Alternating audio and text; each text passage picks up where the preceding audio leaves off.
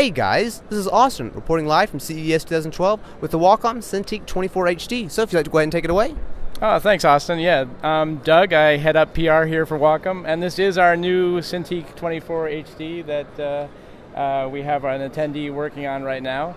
And it's a great new product. It allows professional illustrators, designers, artists, animators, industrial designers to work directly on screen with our interactive pen technology.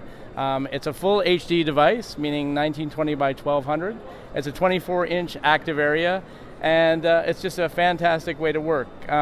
We've also built in some ExpressKeys and touch strips, which allow you to take some of your common modifiers or shortcuts off of the keyboard and place them right on the tablet surface. So it allows you to work in a much more natural and effective way. In addition, we've developed a new ergonomic stand, and as you can see, you can actually place it over the edge of your desk, so it brings it much closer to you and it fits your body architecture much better. So just a fantastic way to work, and everybody that's doing industrial design or professional animation, companies like Pixar, Disney, Sony, DreamWorks, are all using this device to do storyboarding and animation, and it goes much further than that. So it's just a great device to use.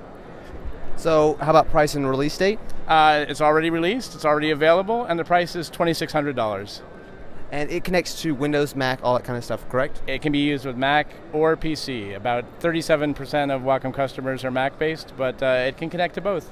Awesome. Thank you very much. You're welcome.